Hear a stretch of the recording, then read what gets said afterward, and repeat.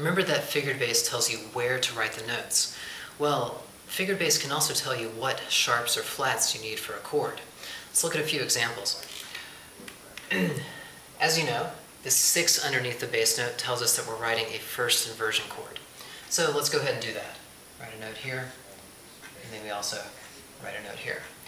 Now, you know from our previous work that the root would be C, and then the other notes are C, E, and G. So we've actually created a C major triad right here. Now, if you see a slash through a note, that's telling you to raise that note by a half step. Okay, so remember the 6 is indicating the C, so we're actually raising the C up a half step to C sharp. And that changes this chord that we've written here to C sharp E G, which actually happens to be a C sharp diminished chord. Okay, so just by altering that one note, we've created a whole new chord.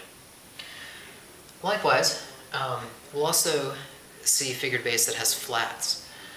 So underneath this bass note, we have 6/4, which, as you know, tells us we're writing a second inversion chord. Let's go ahead and do that.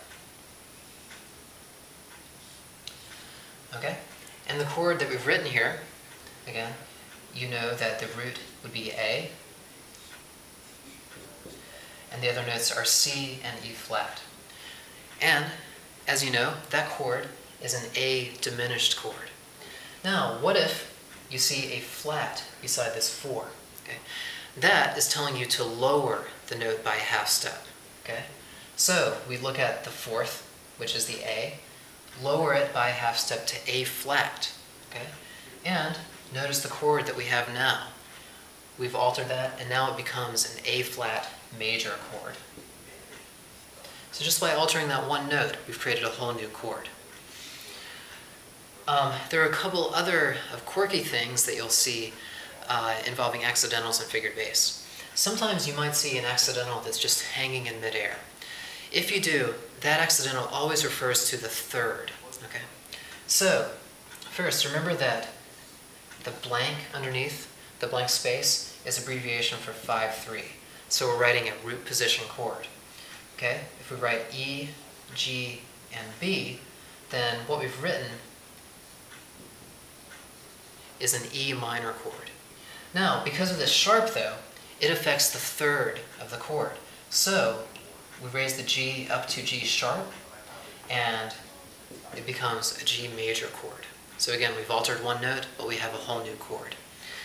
You may also see this flat hanging in midair in conjunction with a first inversion chord.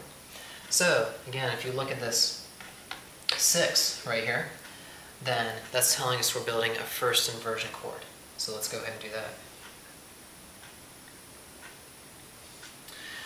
The notes that we've written here create an A minor chord. But now that we have this flat underneath, the flat is telling us to lower that 3rd, that interval of 3rd, by a half step. So we change this E, lower it down to E flat, and we've created an A diminished chord. Okay? So this can obviously get a little bit complicated, but just use the figured bass. If you actually think about the numbers, think about the accidentals, it actually turns out to be pretty easy, so don't make it harder than it actually is. Do a little bit of practice with this, and then there's one last thing we'll talk about with figured bass.